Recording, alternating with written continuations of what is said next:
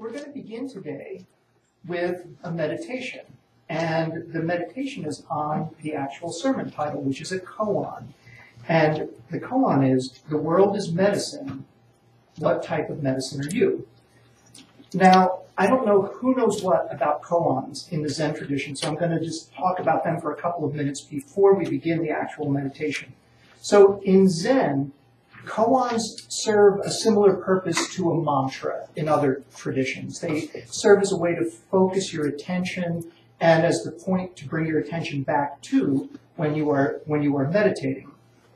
But koans also serve another purpose in the Zen tradition, which is that they help people to transcend their thoughts about self and world, the patterns of thinking, the patterns of emotion. So they're really to help you kind of punch through the way you think and to come closer to enlightenment. So Philip Kapleau Roshi, and a Roshi is a Zen master, talks about koans this way, and there are many ways that they're talked about. He calls them linguistic puzzles or problems, and they present you with often very strange connections that you can't logic your way through. We like to use our linear logic, our sequential logic, and the Zen koan kind of confounds that. For example, one koan is, step off the 100-foot pole and show your whole body in every direction. Try to apply your linear logic to that one. So koans may be a word, they may be a statement, they may be a question, they may be a story. One of the very famous ones that is often used very early in a person's study is mu. And I apologize if any of you speak Chinese, except my mispronunciation there, but it means no. And you can have that koan given to you, the word no, and sit with that for quite a while, and let's watch it unfold in your life. Now, it comes from a story, and the story is about a student who goes to his teacher, and he asks his teacher, does a dog have Buddha nature? And the teacher very harshly says, no! Now, he isn't saying no to does a dog have Buddha nature or not. He's saying no to the entire question, saying the question is ridiculous. The question is absurd. The question keeps you locked in nihilistic thinking. So no is taken out of that. A statement might be something like vast emptiness, nothing sacred. A question might be something like, what is the sound of one hand? You've all heard that as one hand clapping, but that actually the clapping is not in the Zen koan. Joan Sutherland, another Roshi, talks about koans as a way to have a direct experience. And she talks about them like art. Like you might look at a painting and get a feeling of peace. The koan is designed to give you that direct experience. It's not saying this is what peace looks like. It's allowing you to feel peace. John Tarrant adds another layer to this, and he calls koans a poetic technology. He says that they access your metaphorical brain, your symbolic brain, and they make you make leaps that you would not normally make. And the way he describes it, it's not just 1, 2, 3, 4, 6. He says it's more like 1, 2, 3, 4 rhinoceros. So I will close this little bit about koans with John Dado Laurie, who is the abbot at the Zen Mountain Monastery, and these are his words. He says, quote, the common view of koans describes them as riddles or paradoxes, but the fact is there are no paradoxes. Paradox exists only in language, in the words and ideas that describe reality. In reality, there are no paradoxes. In order to see into a koan, we must go beyond the words and ideas that describe reality and directly and intimately experience reality itself.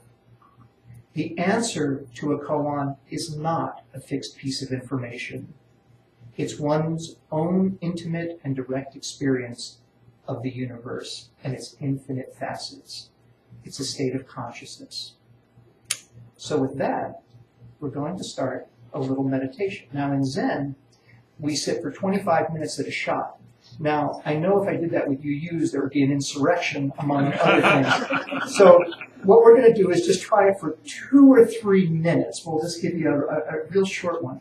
Your mind is going to wander. That's what happens. And you will also try to solve the koan. You're going to intellectually engage with it. But what I'll ask you to do is just keep returning to the words. Just keep coming back to the words and let them unfold for you. Let them change for you. So I'll begin with 3 bells, and I will periodically repeat the koan as you sit. So find yourself a comfortable position. And the koan, again, is the world is medicine. What type of medicine are you?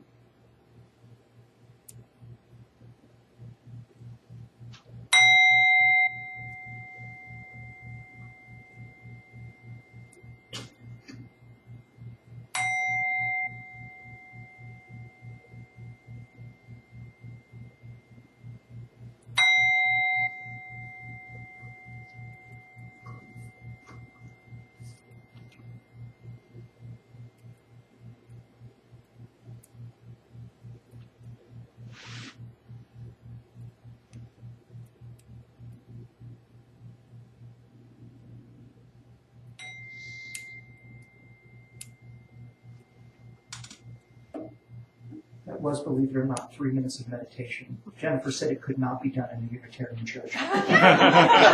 She warned me against it. I just said don't do 10.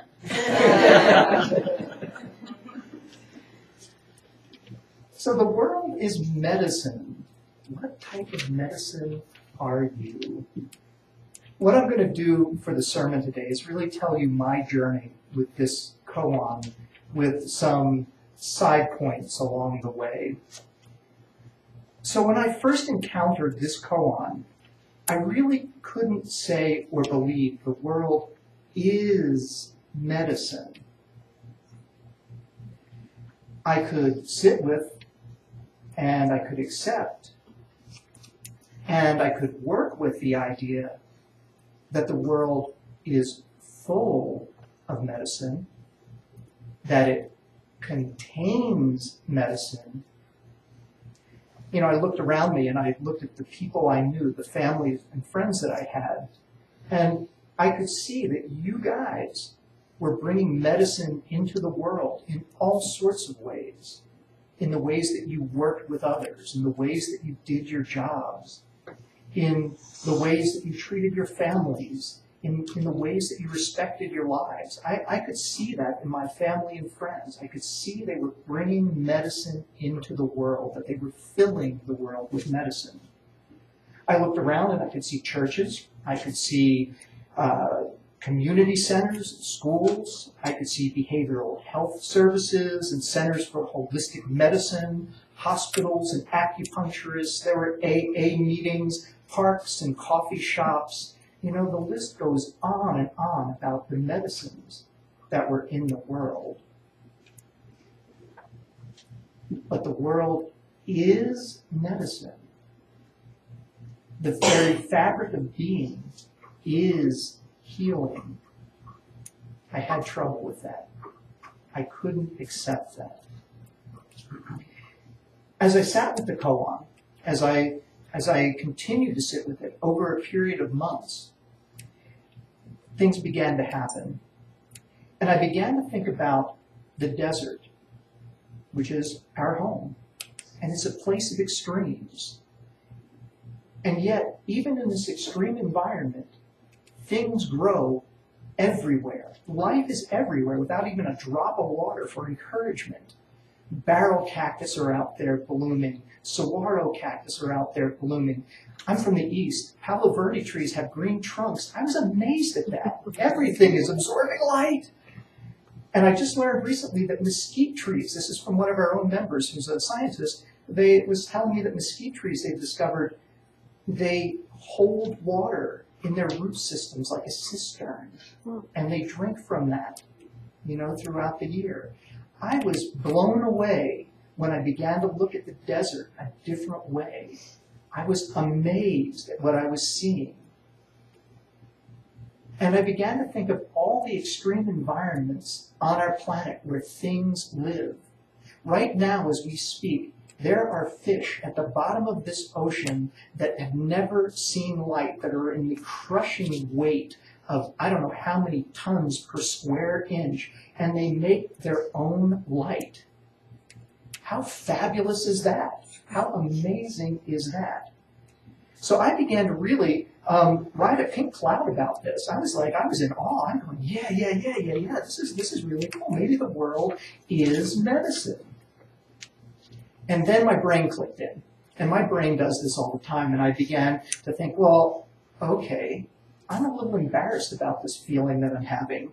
I mean, I'm being a little romantic here. I'm being a little Pollyannic. I'm being a little unrealistic. I mean, this world is also full of a lot of junk and crap and awful things. You know, I'm an English person, as Margaret said, and so I went to William Blake, and he wrote The Lamb and the Tiger, and the Lamb's a poem about all the innocence and the wonder and the beauty, and the Tiger's question ends with, did he who made the lamb make thee? You know, there's evil in this world. You know, it's wonderful and wonder-filled, and it's awful, not just awe-filled. So what about things that are inequitable? What about unfairness? What about injustice? What about immorality? What about things that are unethical? What about catastrophes? Nature is beautiful, but it's brutal. What about people? They're beautiful, but they're brutal too. How does this fit into the world is medicine? I felt resistant. That's a good way to say that. What I heard as I sought instruction was Zen teachers saying, mind had arisen. My mind had surfaced.